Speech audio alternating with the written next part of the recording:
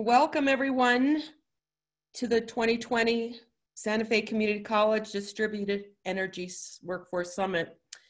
We've got about 35 people in on the call right now, and I do know that we have close to 100 registrants.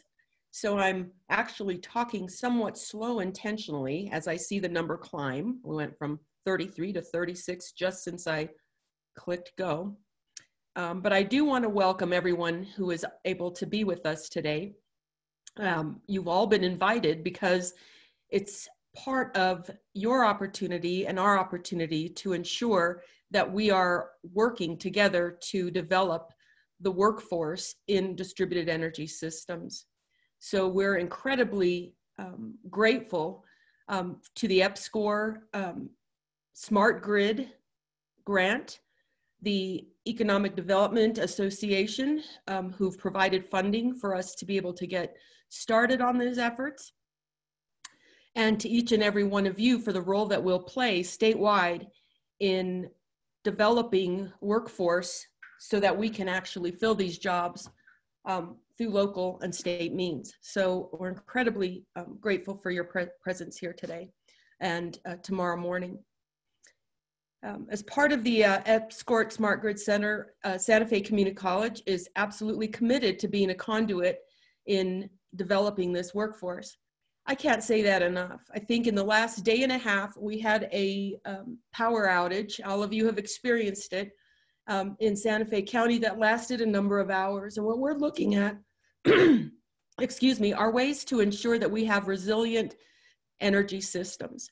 So all of us want to be a part of that. We've all known what it's like to have our energy down, to have to work with generators. This is the start of being on a path to a more resilient, sustainable energy system that will allow us to be more autonomous and less reliant on external sources for our energy. So let's look now at our housekeeping. We'll have session logins. You will be in on the login that you logged in with this morning until 10 o'clock. When we take a break, you will return promptly after a 10-minute break, and you will have a new Zoom meeting link at your e-agenda. So you will link on again at 10:10 to a new Zoom meeting link. You will have ample opportunity for questions and participation. You will have cues throughout the programming for when we will work in groups and when we will talk to our speakers and be able to ask questions after our interviews and portions of our seminars. Next slide. So today we have with us some presentations. First, Jorge Ayala from the regional director of the U.S. Economic Development Administration, Department of Commerce, isn't able to join us today, but he sent a video welcoming you all and sharing his thoughts on the work that we're doing. Good morning and welcome. Thank you for joining the Distributed Energy Workforce Summit today. My name is Jorge Ayala, and I serve as the Regional Director for the Economic Development Administration, covering 5 states: Texas, Louisiana, Arkansas, Oklahoma, and of course the great state of New Mexico. We're part of the U.S. Department of Commerce. Back in 2017, my team had the honor of working with the Santa Fe Community College and the North Central New Mexico Economic Development District to develop the Building Energy Automation and Microgrid Training Center. This center is an excellent example of how partnerships with educational institutions can spur innovative approaches to workforce development.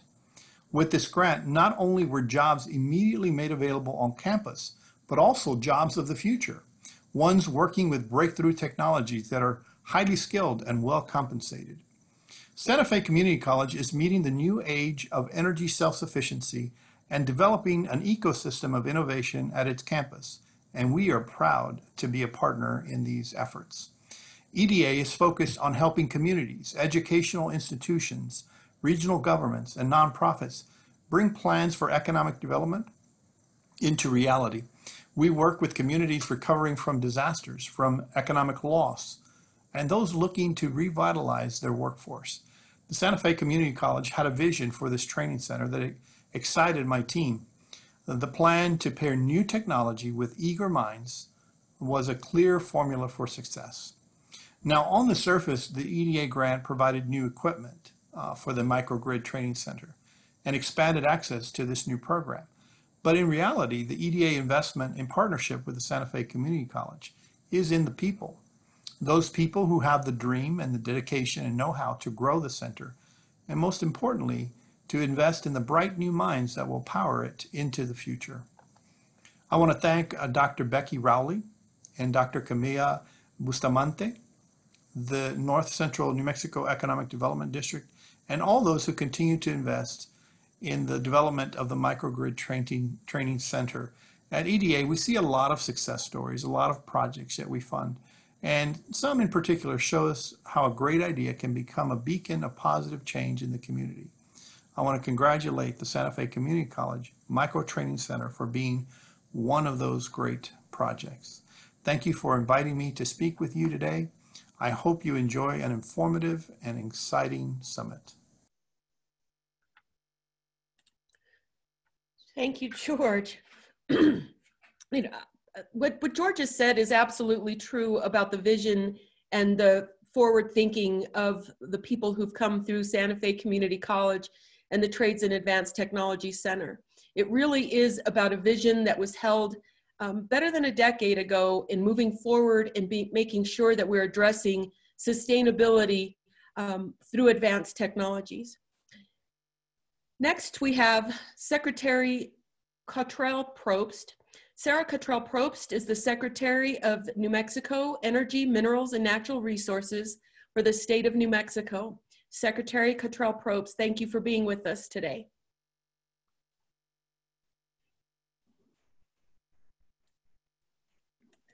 Hi, good morning, everyone. Thank you so much for having me here today.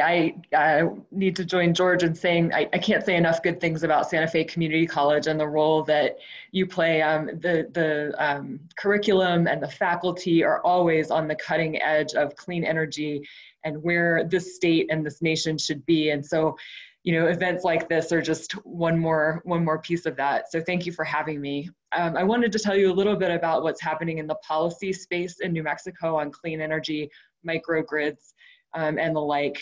Last year, you may be aware, we passed a monumental piece of legislation in New Mexico called the Energy Transition Act, or the ETA.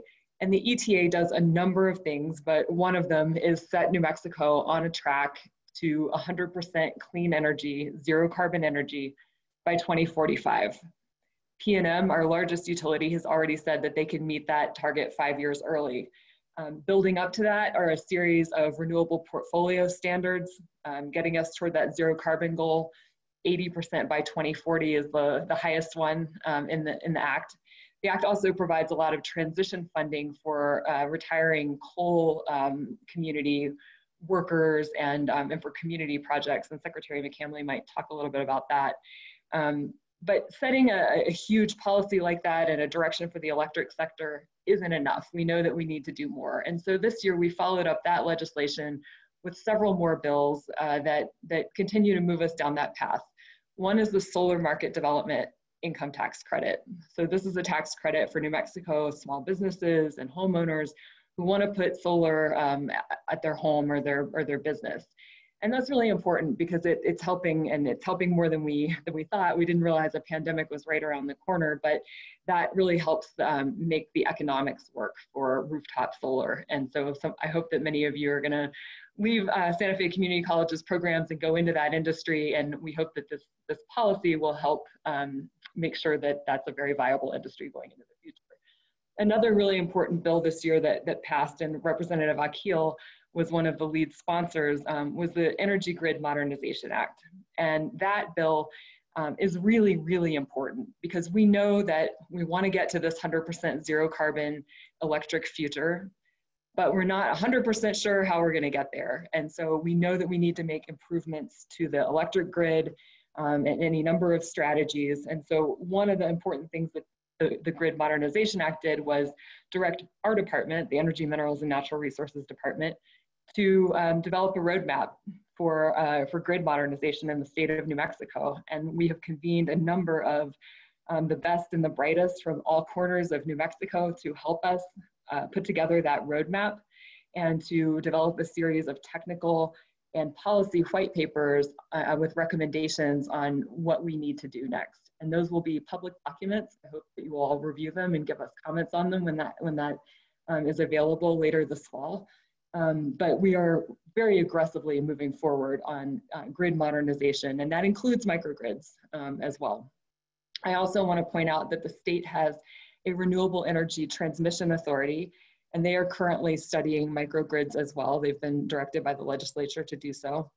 And then finally, I just want to note this is something that has all of our attention on a daily basis, including the governor.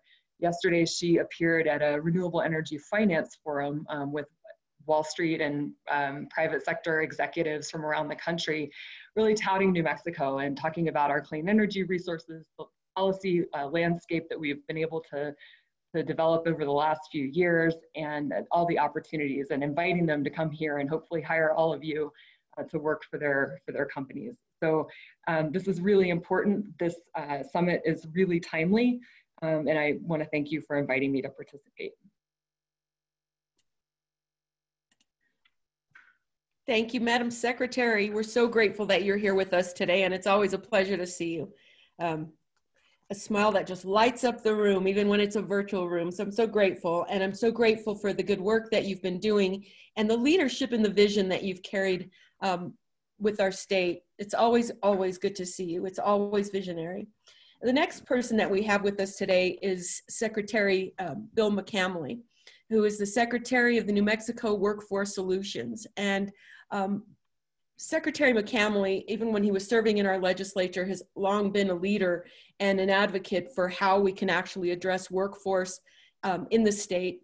So we're absolutely grateful to hear from the Secretary today. Secretary McCamley, it's always a pleasure to see you. I'm so glad that you're here. Thank you. Good morning, and good morning to everybody. As was said, my name is Bill McCamley. I'm the Secretary of the New Mexico Workforce Solutions Department. We do a couple of things. We actually run the unemployment program for the state. And as everyone might imagine, we've been fairly busy the last 6 months. And as of yesterday, we had 124,163 New Mexicans that were certifying, so receiving benefits for unemployment. While that number has come down a little bit from its highs back in May and June, that is still over double what the maximum number of people on unemployment were during the Great Recession, which is about 60,000 in March of 2009. So we are at an unprecedented level with New Mexicans that are out of work. And so it is extremely critical, now more than ever, that we find new ways of getting folks back into not only jobs, but careers where people can stay in for a while, make a decent salary, and provide for themselves, their families, and their communities. That's even more important when we talk about clean energy, which is what we're talking about here today. And we've seen the effects of climate change. We almost had a 1-2 punch in terms of hurricanes that hit the Louisiana coast. That's unprecedented. We've had more named storms in the Atlantic and Caribbean than we've had, I think, ever. And we see the devastating, absolutely devastating effects of fires in the Western United States and in our own backyard. I work in Albuquerque, but I live in Santa Fe, and I saw those fires up in the mountains. And there were a couple of days where you could barely breathe. And so we are seeing it. It is real, it is here, and we need to do what we can to decrease our carbon footprint, and making sure we have more clean energy available is huge. So this is a big deal because of the jobs, and it's a huge deal because of the way we need to shift our energy. I'd like to talk about 3 specific things in my introduction here. The first is, I'm so glad y'all are having a roundtable with employers. When we talk about workforce, we absolutely critically have to work with our employers to find out what their needs are, so that when we're designing programs, they can be done with the skills needed to get those jobs. Sometimes there's a disconnect, and sometimes educators get real excited about something, and then they design a program, and then students get out and aren't able to get those jobs. So thank you for having them here. Please continue to engage them. Secondly, we are encouraging very strongly the use of the apprenticeship model for these types of programs going forward. We actually just started a registered apprenticeship program with Affordable Solar. It is the first solar apprenticeship program in the state. We're excited about it. We want to see how we can expand that. But it's really critical for the people that are participating in these programs, because a lot of times they can't go into debt. They can't go and spend X amount of money without making some money to begin with. So finding ways of getting the education paid for, as well as making some money while you're in the program so you can live and eat and get childcare and all those important things, is absolutely critical. The last thing I would really encourage y'all to look at is gender in the distributed energy workforce. So I don't know how many of y'all know this, but I actually used to sell solar panels. I worked for Sunspot Solar Energy in Las Cruces, New Mexico for a year. And while our sales and leadership team were pretty diversified in terms of gender, every single person who were in our installer teams was a dude. And we find that actually with a lot of our trades. We have 97% of the apprentices in the registered trades here in New Mexico are gentlemen. And there's nothing stopping women from getting into these jobs and making good money. So how we make sure that we address in our employment and our training programs this real lack of gender diversity is going to be a big deal. Lastly, everybody, please wear your masks. We're never going to get our economy back on track until we get this virus under control. So please, not only for yourselves, let everybody know, keep up social distancing, keep wearing the mask, keep not going to parties, and we'll get through this sucker together. Thank you all very much for the time. I really appreciate it. I hope you all have a great conference. Thank you so much, Secretary McCamley. I want to just sort of dovetail on a little bit of what the Secretary has shared with us with regard to working with industry and working with the research that's coming out.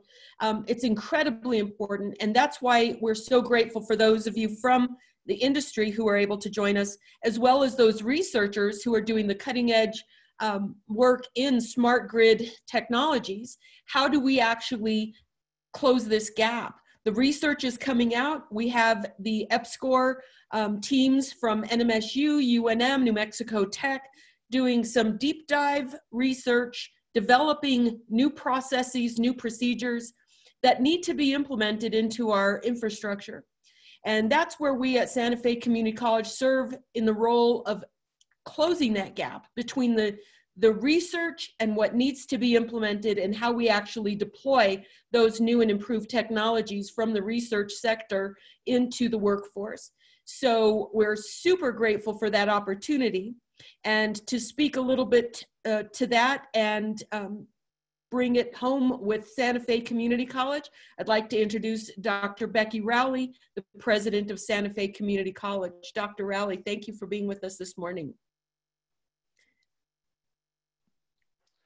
Thank you very much, Camilla.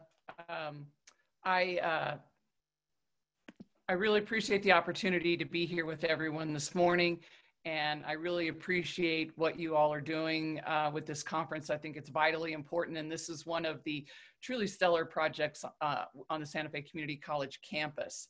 I haven't been at the college all that long, but it's really, really impressive to watch the progress that we've made in this area and the excitement of our students too in being part of something so important. I'd like to thank the EPSCoR team for their partnership and for the opportunity to align with the emerging technologies coming from the smart grid research institutions. This alignment assures that with our campus microgrid structure, we are able to meet growing workforce needs, which, as Secretary McCamley said, is so vitally important. I'd like to thank the Economic Development Administration, Region 6, for the financial support to develop the Microgrid Training Center.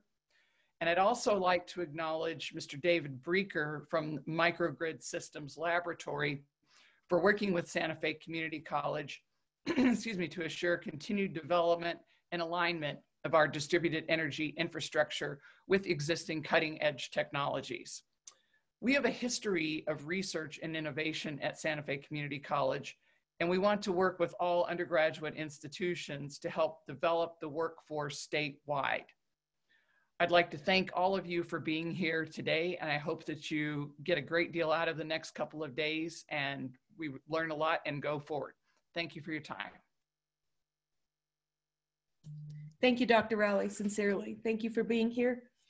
And thank you all. The next person that I want to introduce is Frank Curry.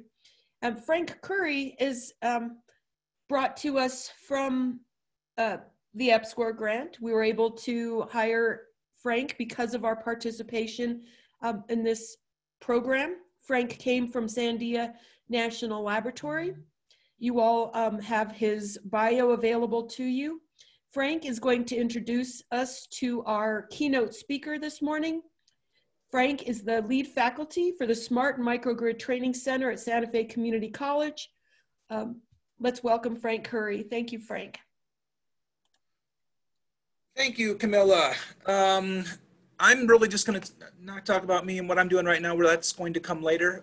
Right now, I have the pleasure of introducing our keynote speaker. You heard a little bit earlier about legislation that has passed in the past year in New Mexico and from Secretary Propst. And one of the driving forces behind sustainability legislation, grid modernization in New Mexico is Abbas Akhil. Abbas brought, 2 years ago, Abbas was elected to the New Mexico State House. He's the representative for District 20, and he comes with more than 20 years of time at Sandia National Laboratories in their energy storage program. He now is the principal of Renewable Energy Ventures, and he has a vast wealth of information and experience and insight when it comes to energy and sustainability and how we can move this forward. So I guess with that, I would like to say thank you, Abbas Akhil, for coming and speaking with us today. Thank you, Frank. Good morning, everybody. It's a real pleasure to be here. And I really want to congratulate also the Santa Fe Community College for taking the lead in this exciting field and giving me the opportunity to share some thoughts with you today. This is a major area in our renewable energy future, and their leadership is outstanding and truly cutting edge. It was early on that they took a lead in this, and they have continued to work.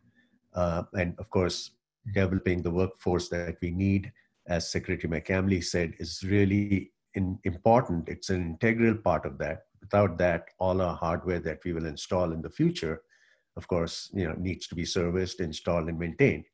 I also want to recognize that we have tremendous talent in our state. We have 3 national labs, we have excellent academic institutions, and we have an amazing innovation spirit. And that will definitely propel us forward. And the fact that we have such a diverse, rich cultural heritage, we need to recognize and honor that, because each one brings a different perspective to this field. So again, it's an honor for me to serve the state, and let me share some thoughts about distributed generation and in the electric grid and all. So next slide, please. There you go. So this slide shows that, despite the fact that some people think that we have one large electric grid that's connected from coast to coast, that is not really the case. For a variety of reasons, we have divided the country into several regions. And as you can see from this map, New Mexico sits at the extreme southeast corner of the western region. The reason for doing this was just so that we could share energy between our partners and our neighbors. Whenever there's a shortage, we lean on them. And when they have a shortage, they lean on us. So it's a good way to manage our resources and make them more efficient. And this has served us well for many, many years. Now, what happens here is between the regions, there's a discrepancy. And I'll go into that in the next slide. Let's go to the next slide. There you go. This is basically the depiction of the Western region that I showed you just now, but it also shows the major transmission corridors that exist that interconnect us to our neighbors. And this entire network extends from British Columbia down into Mexico. But the fact is that we are an island, a large island unto ourselves.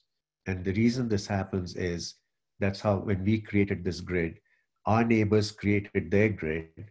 And in very simple terms, our electrons do not march in step with their electrons. So, which is why it is very hard to interconnect these disparate regions. We have to literally change at the point of interconnection, if we have one, change the way the electrons march and make sure that they are in step with the electrons of the neighboring region. And that happens only in what I think there's 7 places in the country where it happens. So if you look at New Mexico on the eastern border, there are 2 red boxes with an X mark in them. That is 2 locations where we do have the capability to change our electrons, put them in phase with the neighboring region, and then we can transfer electricity back and forth. So this is important to recognize because we really don't have a large interconnected coast-to-coast national grid. Let's go to the next slide. This drilling down, this is the map of our own state. And the reason I'm showing this is to show you that the existing network of transmission corridors and paths that we have is very limited. And it's mostly west of the Rio Grande.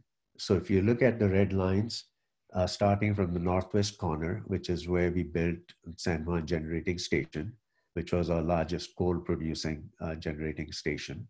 There are 2 red lines that come down to Albuquerque. And those were the 2 major original major transmission pathways that we had. Later on, we built some other lines, but still you can see that pretty much all our transmission backbone is to the west. There's really 1 major line going to the east and a few other smaller transmission lines. Now the red lines are the high voltage lines. They're 345 kilovolts. There are smaller lines of 115 and 230 kV, which you might not be able to see on this map, but they do interconnect us from the larger urban areas like Albuquerque and Santa Fe, Las Cruces, into the smaller rural communities. The shaded areas that you see, and I borrowed this map from PNM, those are areas which are served by Public Service of New Mexico. And then what we need to see from this slide is that all our renewable energy resources, especially our large wind resource, is all in the eastern part of the state. And then solar is pretty much all over the state, but most of it is more available in the southern part of the state, in the lower belt, which goes across from Las Cruces, Deming, and all. So given the fact that we have these resources in the east, we really don't have the transmission corridors to bring that power to the load centers and export it to other neighboring states as we do. At present, it doesn't exist in a great capacity. So let's go to the next slide, please. That kind of lays down the bigger picture. Now let's drill down to what happened in the legislative actions that we took last year and this year. Of course, Secretary Propst has mentioned the Energy Transition Act. That was Senate Bill 489, passed in 2019. And then the Energy Grid Modernization Roadmap, which was HB 233 in 2020. And then the 2 or 3 others, the more important one also is community solar. This was a bill that was really intended to bring solar resources and energy to people who would not normally be able to utilize it because they may be living in apartments or condominiums, and it is their, they do not have a rooftop where they can install the solar. So this is a bill that has been adopted in other states as well. We want to use it here as too, but unfortunately, last year it died.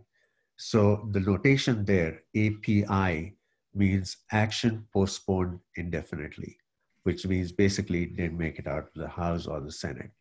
The next bill was study of smart hybrid microgrids for new energy. This was a memorial in HM 71 in 2019, and I'll cover that also later on.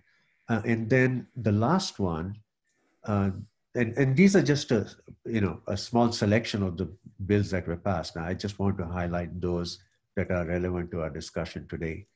The Renewable Energy Transmission Authority, RETA, it was House Bill 426, which also died, but me and Representative Day Hockman Vigil were able to give money directly to RETA to conduct a study. And the reason for doing this, identify what transmission pathways we have now, what is the capacity, and what additional pathways we need in the future in order to serve all the renewable energy that we will develop as we move into this future. That study has just been completed, and it identified that we have a potential of up to 11.5 gigawatts of renewable capacity. We will need about 1,300 miles of new transmission lines. All this will require about $9 to $11 billion of developer investment through 2030. But what's important for today's discussion is all this activity will also generate 3,700 temporary and permanent jobs, out of which, after the construction is over, there will still be 600 to 800 permanent jobs to serve this industry, basically.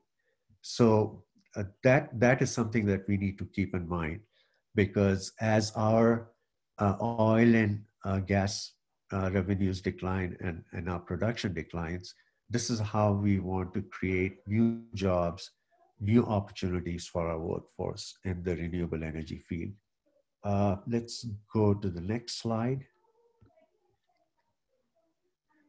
So in these slides, I want to take those 5 or 6 legislative actions and cover each one in detail. So the Energy Transition Act is what I call the Mother Act. Basically, this is the umbrella under which we need to have more pieces. The Act itself laid out 3 major goals. The first one was we'll be at 50% clean energy by 2030. The second one was 80% by 2040. And finally, in 2045, we should be at 100% carbon free. This was the goal that was laid out by the Energy Transition Act. And being a goal, we still need the pieces to fill in.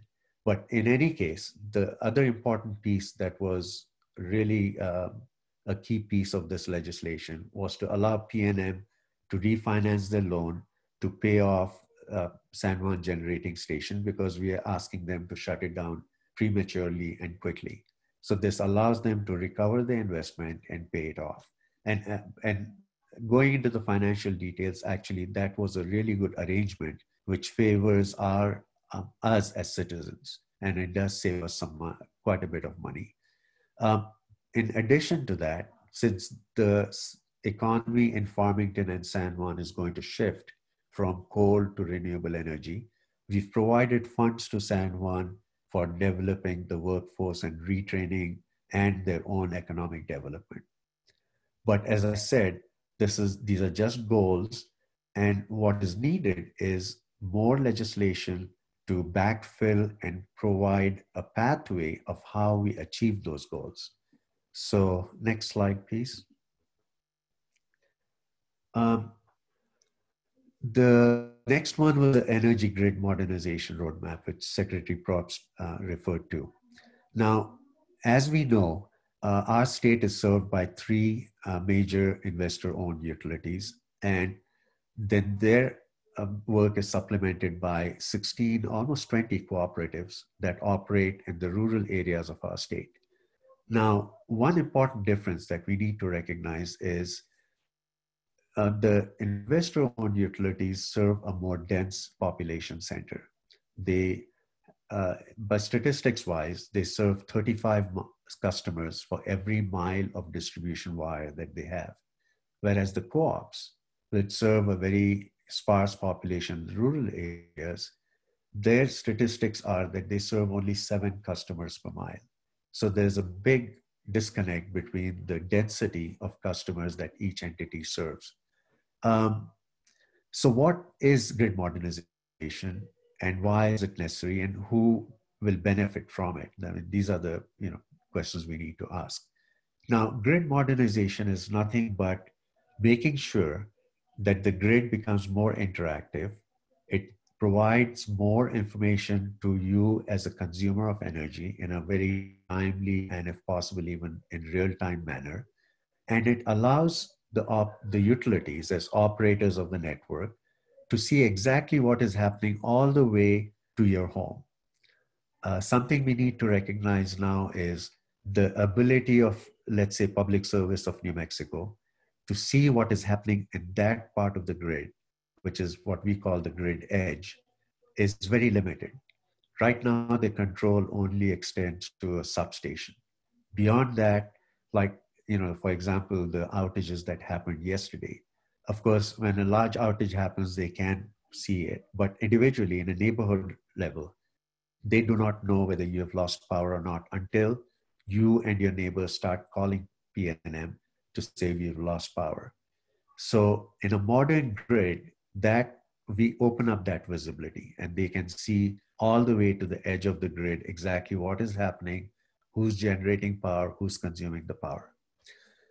It is not one technology that does this. Grid modernization is a whole suite of technologies. They don't need to be implemented at the same time. They can be done sequentially. And they can include things like smart meters, energy storage, electric vehicle chargers, demand response strategies and things like that. So as Secretary Propst said, HB 233, this bill, it tasks the Energy, Minerals and Natural Resources Department to assemble and complete a roadmap of how we do this grid modernization. Next slide, please. The next one is the Community Solar Act. Now, this, as I said earlier, it really dispels the notion that solar is for the rich people, that you can install solar only if you have a home and a rooftop on which you can put the panels. This breaks down that myth and makes solar accessible to pretty much everybody, whether they own a home or not. It can be people who live in apartments, condominiums. It also allows more solar to be used in tribal lands. That's one thing that we would like to see. And then the way it works is a developer builds a system, let's say nominally it's 5 megawatts, and that developer then sells subscriptions, just like a subscription to a magazine. They sell subscriptions to a group of people who say, yes, we want to participate and we want to take part and buy solar from this developer. So that, one second, I lost my slides. There you go. So that is the intent of this bill, and several other states have adopted it.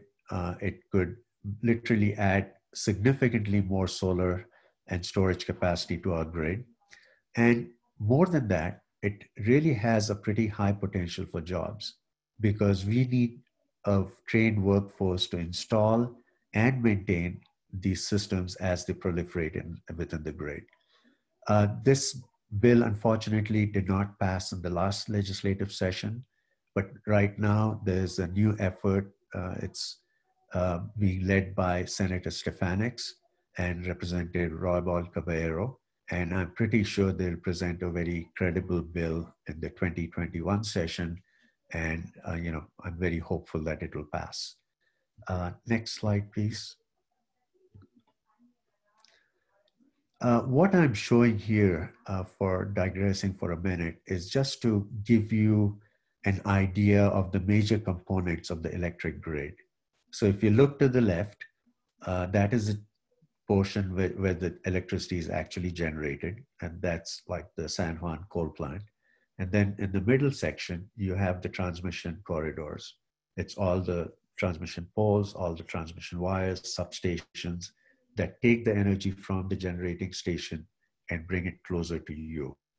But before that reaches you, there's one more step where the voltage is stepped down, because the transmission lines are all at a high voltage, anywhere from 700 kilovolts down to 115 kilovolts. There's a step-down transformer closer to your home, which reduces that voltage to a much more safer level, normally about 120 to 240, 440 volts. And that is then distributed to the customers that I illustrate on the right-hand side of the slide. These are large customers, industrial customers, commercial customers, and finally, your home at the lowest voltage level. So this is important because what we are talking about today is distributed energy systems. And the distributed energy systems fit on the right-hand side of the system, where the voltage is lower and it's closer to the point of use, which is your home or your business. Okay, let me see if I've covered everything here. So that kind of frames where distributed energy fits. It's not in the left-hand side, it's all on the right-hand side. So next slide, please. So when we talk about distributed energy resources, what do we mean by that? And again, as I said, this is a suite of technologies. It can be made up of microgrids. All the rooftop solar that you use is part of a distributed energy system. Community solar is a distributed energy system as well. And any storage, energy storage that you install in a home, at a substation, or in a small commercial building, that is also a distributed energy system. And then at some point, it is quite possible that we will have electric vehicles who also have storage on board, which is the battery that drives the car. It's very possible that they will be able to backfeed to the grid. And that's what we call vehicle to grid. That is work. It's a technology that's still evolving. There's a lot of considerations that go into that, safety, warranty of the battery, things like that. So, but at some point in the future, we want to be able to utilize that, because as we have a growing population of electric vehicles, it is, obviously to our advantage to use that storage to support the grid and vice versa. Next slide, please. So let me focus on the workforce needs. This is, I think I'm the right one. The workforce that we need goes back to the technologies that I just talked about. You've got distributed residential solar plus storage. You've got also workforce for the large central station solar power plants. You've got the large wind turbines that needs a workforce. There's a trained workforce that is necessary for the transmission line construction and maintenance. That's nothing new. All the utility companies have that kind of a trained workforce at this time, but we need to expand it because our network is going to grow. Something new is battery energy storage.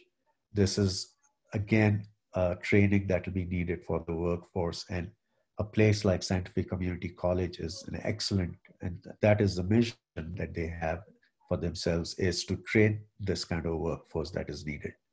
Then, of course, electric vehicles and charging stations, microgrids, both the installation and maintenance and the operations.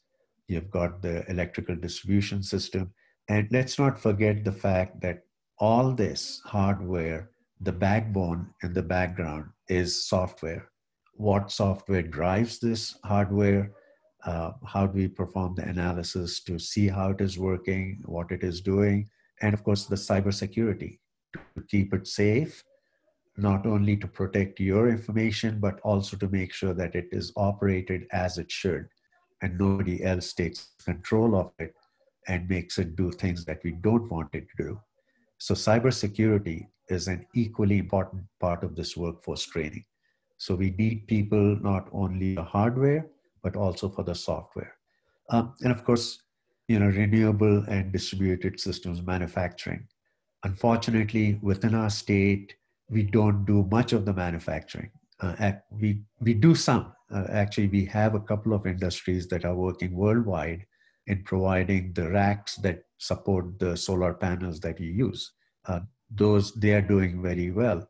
But there's a whole host of other technologies that are required for renewable energy that we do not have any manufacturing in the state at this time. And it could be something simple, like making the steel towers for the wind turbines, or making the blades that go on these wind turbines. So we need to look at that too. We need to make sure that we have a manufacturing infrastructure to support our renewable future. At this time, most of this technology and hardware is imported from other states. We can change that, and we need to change that. So manufacturing is an important component of our future.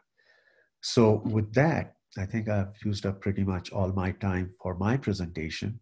And to the next slide, any questions? I don't know if you want to have questions now or wait till later, but certainly I'm open to questions on anything that we have discussed so far. And again, thank you very much for your time, and please stay safe in this pandemic. We will get through this and look forward to a bright future for our state. Thank you. So Abbas, this is Frank. Yeah, we've got about 10 minutes for questions. If you have questions, if you could please put them into the Zoom Q&A feature that you'll see down at the bottom of your screen, and then I will take those questions and field them for Abbas. And Abbas, we've got one already from Ann Jekyll, and it says, what's the primary source of opposition to community solar? So what are the reasons for this opposition? So I would say, yes, opposition in the sense there was pushback when we discussed the bill and presented it last year. Mostly it was operational considerations. And by that, I mean, for example, the proponents of the bill wanted the size of the community solar systems to be up to 10 megawatts. Operationally, that's a difficult thing to do, because when you tie in 10 megawatts into a substation, that's pretty much a third of its capacity. And most substations do not have the wherewithal to accept that much solar or other generation into its network. So the requirement that was asked for by the stakeholders who were concerned with this was to reduce that to maybe 5 megawatts. And if you look at the other states that have done community solar, most of them have capped it at 5. So there was really no justifiable technical reason for us to push up the limit to 10 megawatts. That was one of the pushbacks. The other things were, just normal things like, all right, if you have 10 megawatts, in New Mexico, you need about 5 or 6 acres per megawatt, which means you really need about 50 or 60 acres of land available close to a substation to be able to build a community solar if it is up to 10 megawatts. So there are technical issues like that. There was pushback. And the way we are doing it now is to resolve those issues before we get to the committees and make sure that everybody's on the same page. And I hope that answers your question. I think one thing that I would point out, just to put it more at a layperson level, is that slide that you put up of the electric system, of our electricity system, the generating station, the transmission lines going into the customers are just some like green lines, and they show customers. But one of the things that people may not really understand is that that transmission system and that energy system has been built over more than 100 years, and it was built from that central perspective. So those generation stations taking the energy into the end use customers is the way things are put together. So when we talk about distributed energy and getting down to that green part of Abbas's slide, that requires, there's equipment that needs to go in there. We need a lot more information about our systems. That's where the workforce training comes in, a lot of workforce training to create new workers who understand new problems, because we've got to basically, when we talk about grid modernization, we've got to add a lot of equipment. We've got to start with what we have, and then we've got to figure out how to push back and make it what we want it to be. And so the system just isn't really designed so far for all the energy resources to be on that distribution side. So there has been for decades and will continue to be, but I think less and less pushback as we get more and more people who go into the PNMs of the world, understanding how these things work and how to make it all function smoothly. Yeah. Do we have any other questions? We do. There's one in the chat. Oh, okay. Is there a resource? All right. So there's a question. Is there a resource that identifies? Yeah, you see it, Abbas? Yeah, there's a resource that identifies all the education workforce, education training options for each workforce area that I have identified on a slide. I guess, are you referring to the educational institutions like the Santa Fe Community College or the Mesa Lands Community College? Is that the intent of your question? Yes. Yes. Is what she said. Okay, good. So yes, we are actually very fortunate. Very early on, Santa Fe Community College took on this vision of saying, all right, what are the workforce needs of the future? They not only visualize that, but they build the hardware to train that workforce and educate them. And the same thing happened on the east side of our state and the Mesa Lands Community College. They were fortunate enough to install large wind turbines. And there's some wonderful pictures if you go to the website, because these wind turbine towers are high, they are heavy equipment, very specialized training. So they are able to offer hands-on training to their students, how to work and maintain these large machines. And that's really very cutting edge too. So we are very fortunate. And on the west side, there's also a community college in Farmington, which is doing the same thing. They're more focused on oil and gas right now, but they are changing their mission to include renewable energy. So we are fortunate to have the statewide network. And of course, the universities are doing their part in higher education. So there's cutting edge research. There's research going on at New Mexico State University, which is an excellent power engineering program. So all this together really positions us in a good, safe place where we can handle all the needs of our future.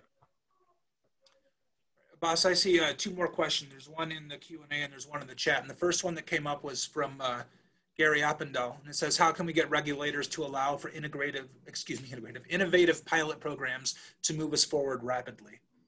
That's a good question. Given the fact that we have a pandemic, there's going to be a great shortage of money going forward, because we need to focus on our economic recovery as well.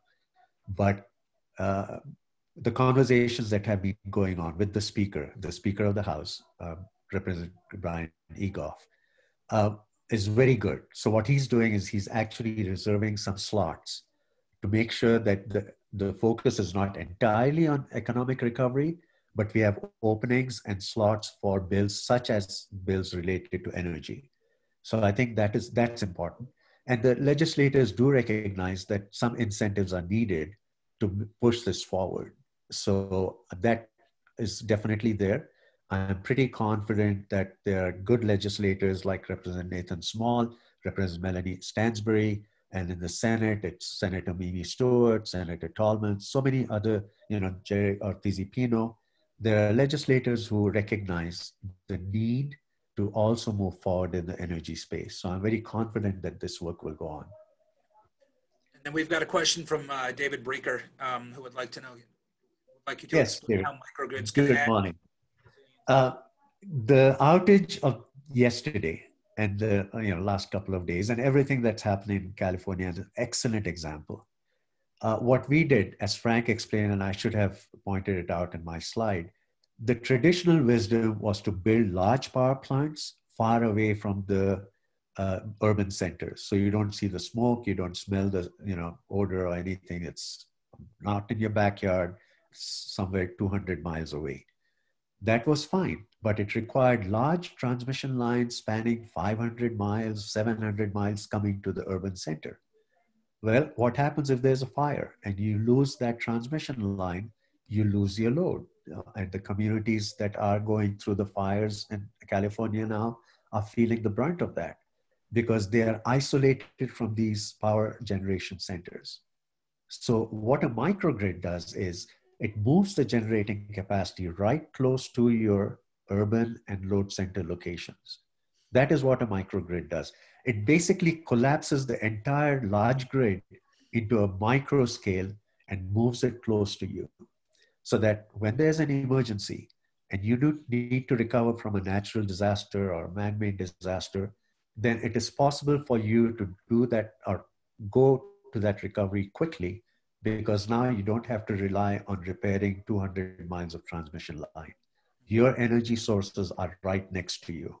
They are under your control and more accessible to you than there's a power plant, 300 miles away. So that is what a microgrid does. It replicates a larger grid in a very small geographic area close to you, so that you can have a quicker recovery, which is what your resiliency is, how quickly you can recover from a disaster. It makes it much more quicker and more feasible for you to do that. That's what microgrids do. Yeah, Abbas, before I came to Santa Fe Community College, when I was working for Sandia National Labs, we were working specifically in Puerto Rico, and one of the projects that I was working on had to do with using existing hydro in the mountain region, putting in some solar and some energy storage, and getting communities that in some cases went as long as a year without power because of transmission lines that had been blown apart. We were looking at ways that we could get communities up and running in, it's still a long time for the mainland maybe, but maybe weeks instead of a year in some cases. So it's a kind of an extreme example, but that's exactly what they do. If we put the energy resources near where they're needed, then we've got the opportunity to keep things running. All right, I see two more questions, and then we're kind of running out of time. First, Steve Gomez would like to know that when you're finished with the legislature, we'll be looking for an adjunct faculty position. So yes, I could absolutely use somebody teaching in the distributed energy program. That would be wonderful. Steve, Frank, I would be honored to do that. And I enjoy interacting with our young generation, because this is our future. And we need to bring, not only the current knowledge to them, but some historical perspective. It's always good to see why we got to where we are and to learn from that. And how can we change our future pathways to perhaps improve the situation that we have right now. So yes, it would be my honor to teach if I can, or do a few seminars. I'd love to do that. All right, and then I think we've got our final question up here from John Ussery. Do these plans address the possibilities for combined heat and power systems that generate energy, especially at night and in the winter when solar is least available? Europe was actually much more advanced in heat and combined heat and power. Unfortunately, because of the fact that we moved our generation plants away from urban centers, like in San Juan generating station, the efficiency is only about 30% at best, which means 2/3 of the energy that is present in the fuel source goes up the stack. That can change. In fact, microgrids is a really good opportunity to do that, because now your generation, which also is a source of heat, because all that heat is used to generate the energy, but most of it is exhausted to the atmosphere, you can capture that and use it in industrial process or even home heating, regional heating. The campuses are a good example. University of New Mexico utilizes pretty much all the heat that is coming out of their generators to heat the campus. The same thing can be done in other, smaller communities. But Europe is much more advanced in using that. The technology is there; it's proven. It's not rocket science. It is just the co-location of the users that we need, which at this point is not there. All right, thank you, Abbas. I think that wraps up our time for now. I appreciate all the questions, and very much we all appreciate your coming to speak with us today. It's been very insightful. Thank you, Frank, and thank you everybody for giving me the time, and hopefully we'll see you in the future and we'll have a great energy future for our state. Thank you. Hey all, this is Selena. I just want to let you know we're wrapping up this session, and we will be starting at 10:15 in the next session, and I'll paste that link in the chat if you need it, but you can also check in with your e-agenda and the link will be there. So good session, everybody, and we'll see you all at 10:15. We'll start promptly at 10:15, so make sure you're in the session by 10:10 or so.